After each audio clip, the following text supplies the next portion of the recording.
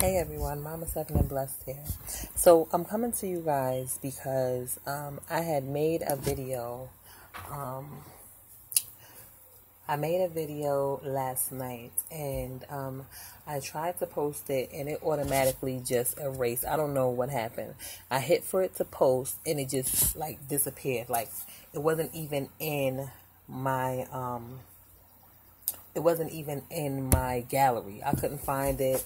That's never happened before. It was really strange, but I just left it alone and I said, well, maybe, God doesn't want me to post it or something like that. So I just left it alone, just like, okay, it is what it is. But anyway, I know a lot of times, when we're called to speak, and we're called to bring a word, or we're called to share with the body. And when I say the body of Christ, when we're called to share, a lot of times those of us who are God-fearing, which means have a reverential fear of God, a fear because how, when I say a reverential fear, it's not to be scared of what God is going to do to you and things like that because he's a loving God, but a reverential fear means that because he is the all-powerful, because of whom he is, God and all his majesty and all he is, you want to make sure you're doing the right thing. You want to make sure you're not doing a good thing and it's not a God thing. You know what I'm saying? So you kind of like, in a way, almost hesitant. You know what I mean? Because you don't want to lead anybody astray, and things like that. So what happened was, I was watching some videos last night as I was doing my hair, and a video popped up, and it was by a young lady on YouTube. Her name is Princess of Christ, and the name of her video was UFO Deception Dream from God. And so I went on to listen to her video, but her video was kind of like a confirmation for me because God had showed me something. He had showed me a vision. I was not sleeping. I was awake. I had been sitting on my bed one morning and I got a vision, and the Holy Spirit began to speak to me about the vision that he gave me. And it was very loud and was very clear. The Holy Spirit said to me, there will be an alien invasion, deception. There will be a deception of an alien invasion. Okay. And that's what the New World Order, that is what the government will try to use to explain the disappearance of the people who will be caught up in the rapture. So basically, the Holy Spirit just said to me plain. I seen it. I actually saw it, and the Holy Spirit spoke it to me into my spirit. So I'm like, oh my God, like really? Like for real? Wow. You know what I mean? And of course, me, the Bible says, my sheep know my voice, and the voice of a stranger they will not follow. I knew it was God because I know my Father's voice. When he chastises me, when he speaks to me, when he guides me into all truth, I know his voice. You know what I mean? Because I discern it in my spirit. So I was just like, wow. So I was like, I didn't even think about sharing it. I just thought that God gave it to me for me because I have my personal relationship with him and we have an understanding. So I thought he just gave it to me. But lately it's been on me to share. So I've been taking my time with it. I'm not going to lie. I've been lackadaisical. I've been like, whatever, but I'm always looking for signs, for God to show me signs that, yes, this thing is real, that this thing is going to take place and I need it to get out. Right. So there's many things going through my head as I'm processing this, because me coming on here and speaking about the alien deception, even God giving it to me, makes me aware that there's really going to be people left behind. If we're not careful, if we don't watch and pray, we can actually be here for that alien deception, which means that we could miss the rapture. That's just real life. That's something that we need to understand. And that's something that, you don't plan for. Because my prayer and my belief is, Lord, let me be counted in that number. You understand what I'm saying? Because we know that when the rapture takes place, those who will be left behind, you think we going through something now? With trying to bring forth the word of God, with trying to live for Christ and the way the enemy fights us? You're going to have a whole government that is blatantly going to be outwardly against God, because the enemy is going to be so angry because he's not counted in that number. And the realization that he's going to be cast into hell for eternity is what's brewing in him. That's why you see so much evil in the world. That's why you see him using people, your family members, your friends, just people all over the world. The reason why he's running amok is because he knows that his time is short, and he knows what his destiny is. He knows his end. He has no choice. There's no looking back for him. Straight forward, straight to hell, weeping, gnashing of teeth, the lake of fire. So what happens with this situation, with God revealing this to me, is so many things going on inside of me, up here and in my heart, because I'm like, okay, this is something that's being given for those who are going to be left behind. Because just like God gives us his word for today and for now before he even comes, there's a word that he still desires to give to the people that are going to be left behind. Because it is still his will that none of us will perish. No matter how you have to stand on his word, and no matter how you have to stand in these situations, he still gives you a warning before destruction comes. So the fact that there are warnings going forth about this alien deception, people are having dreams, people are having visions about this thing. They're seeing, because God, those who have eyes to see and ears to hear. And how you have that it's a revelation, and it's discernment. Being able to spend time with God, have a personal relationship with him, and understand that he's going to speak to you and he's going to use you. And if he's called you to do this, don't be afraid. Just ask him to show you what he wants you to say. Ask him, in your spirit, however you speak to him. God knows what you need. He hears you before you even open your mouth. So when you're dealing with something and he's giving you a word and you don't know how to bring it forth, or you're not sure about it, he puts things out there to confirm it to you. Because even in the Bible it says, out of the mouths of 2 to 3 witnesses, God will make his word firm and sure. So I'm sitting back and I'm saying, oh my God, like this is real. There's no denying that the Lord is on his way.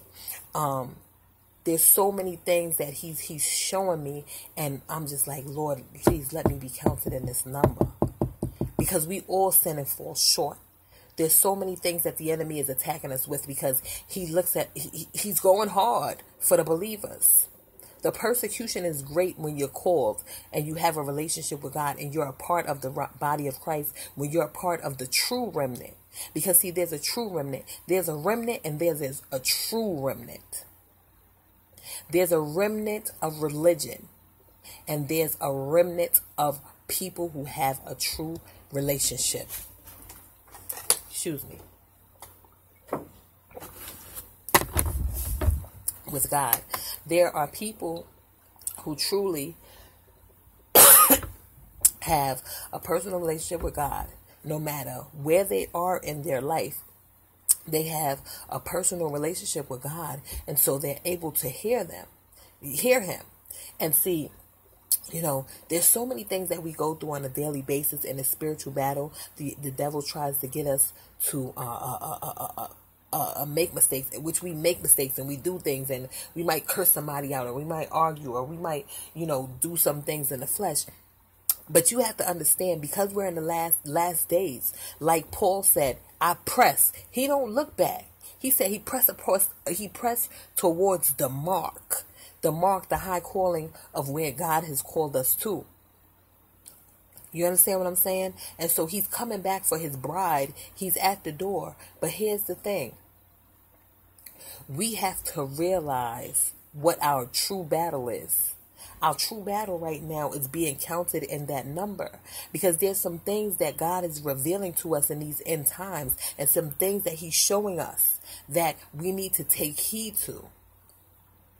Just like when you see me taping in the sky, I'm not taping what's going on in the sky because I'm looking for aliens or spaceships. See, that's the difference between the remnant and the true remnant.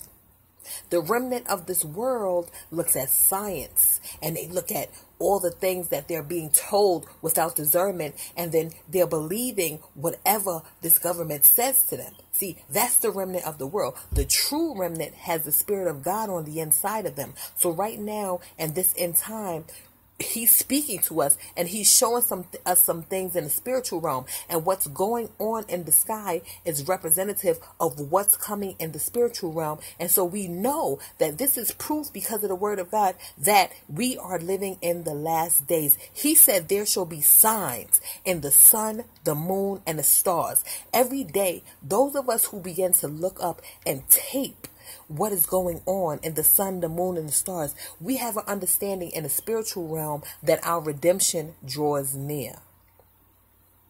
Our redemption draws near. Right now, what is happening is seed time and harvest time.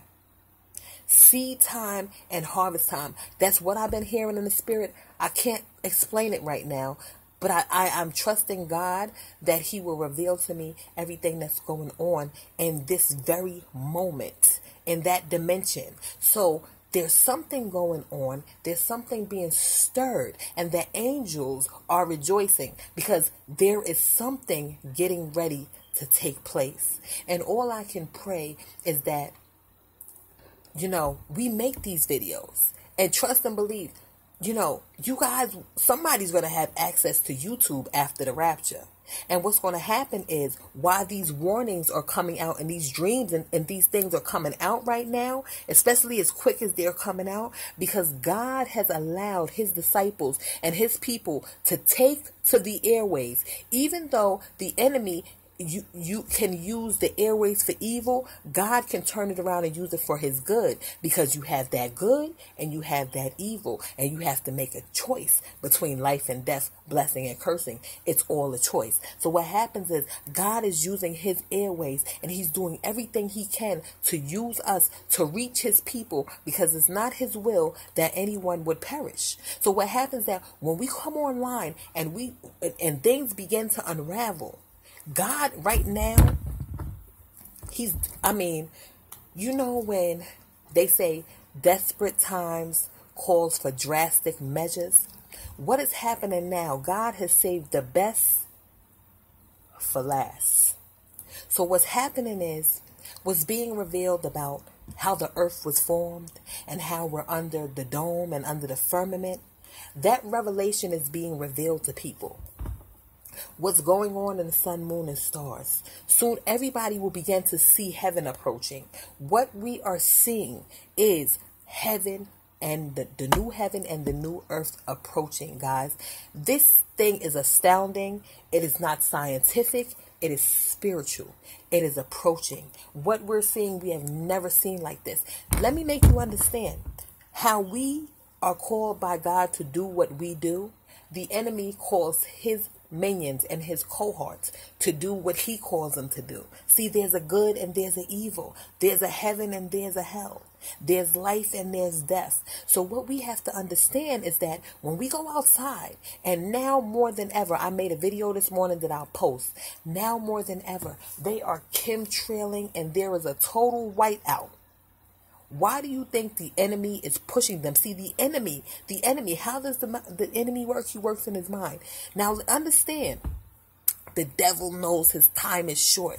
Why? He knows the word better than we do, which means he knows the signs of the times just like we do, but he knows even more than we do when it comes to that. So what he's doing now, see, that's why we have to pay attention to what's going on, because what he's doing now is he's using them. He's saying, nah, y'all got to cover this up, because the more people see, the more they're going to come to the belief that there is a God, that God is real. Because from when we come out the womb, this new world order thing has been coming to come into a hole. You know what I'm saying? For years now. So what they do is they put us in school, they infiltrate us, and they indoctrinate us with lies. Okay, because that's the enemy's job. I'm gonna come against their mind. I'm gonna make them understand that this is how it is. This is what it is because we said so. And I want them to feel crazy when they decide something is not right. But let me tell you something. The Holy Spirit knows the right time to do everything.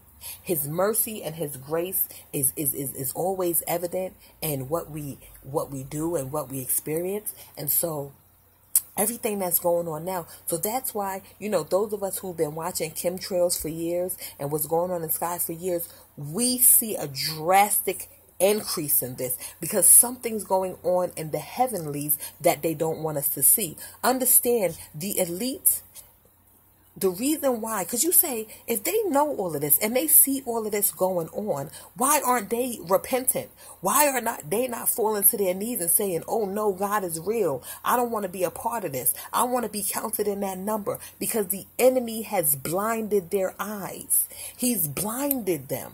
He has blinded them. So what's it going to take for somebody to come out of that when they've been under the oppression of the enemy? Deliverance. Okay, because it is a demonic spirit that causes these people to do what they're doing. So what happens is that when there's no deliverance being taken place, that's what's happened in the church, the modern day church right now, where they have missed it. Okay, because how about, you know what? Let me make you understand something. Don't you know? The very people that get up there in chemtrail, the elite, and some of them, don't you know some of them go to church and sit up in church every Sunday? Because they are religious. They're in works. The Lord said, those that worship me should worship me in spirit and in truth. There's no truth in them because they're in works. Their spirit doesn't even recognize who God is. But they're in works because it makes them look good to other people. So then what happens is deception comes in, because deception says, oh, look at him. He goes to church. He does this. He's with his family. He does that. She does that. And they're good people because they're church people. No, but are you God's people?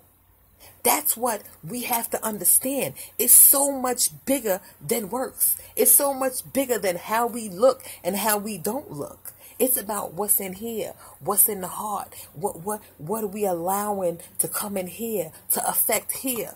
That's what people don't understand. That's why when you look around and you see evil, you're kind of confused. But God is not the author of confusion. He'll explain to you. He'll let you know. He'll show you in the spiritual realm why these things are happening. And what we're to do, we're to work out our own salvation with fear and trembling. Because at the end of the day, the enemy is going to come against me. He's going to come against you. And we have to set ourselves up and put on the armor of God and fight. And I'm telling you, if it's a hard fight now, because the persecution is great when you're trying to stand. But what you have to recognize, no matter what the enemy does, and if your flesh reacts, you repent. You do like Paul said, and he said, I press towards the mark. Look it up in the Bible. I can't spit out that scripture right now, but I know that Paul said, I press. That means I'm not going to let what happened to me yesterday, what I experienced today, stop me and hold me back from what God placed me on this earth to do. Because we have to understand, this earth is not our home. Our redemption draws near. And being that our redemption draws near, we have to press. Just like the enemy knows his time is short, because he knows what's going on. There's signs going on up there. Okay? But what they want to do is distract us from God's signs. Because what they're setting up stage for their sign. So, for those who will see this video, I pray to God that I'm not here to have to, when I say I don't want to go with I want to go with the rapture.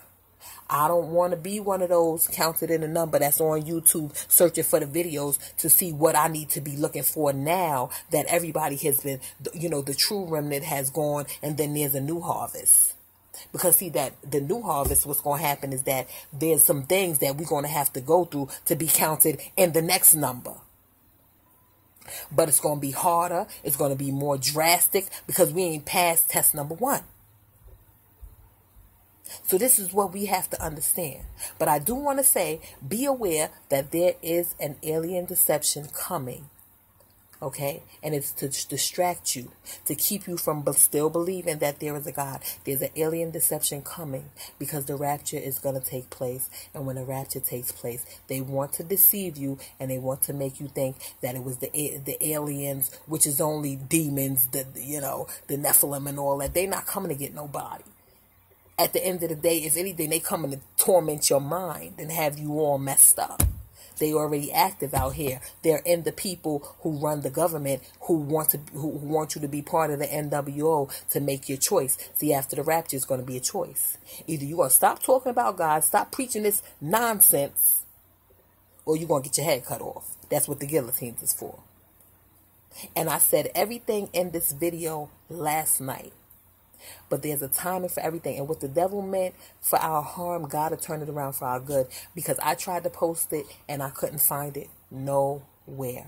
But I think the Holy Spirit wanted me to be more comfortable with coming forward and saying this. Because a lot of people think it's a joke. They think it's all fun and games. They think it's all TV, lights, camera, action. But the light, cameras, and action that's going to be taking place up there is some real Hollywood demonic deception, because they're working hard for you not to believe in the God who created the heaven and the earth.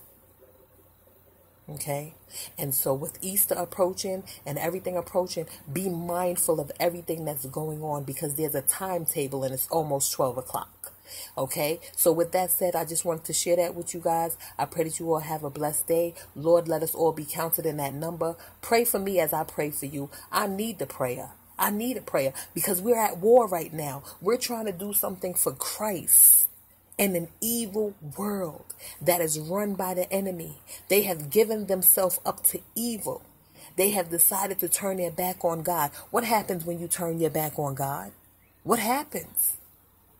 But the enemy has them so deep into it that they feel like there's no turning back, because their hearts have turned hard. They feel like, well, I've bombed over here and I've did this and I've used drones and I've done this and I've went over here and I did that. And some of them have molested kids and just killed families and did so much evil.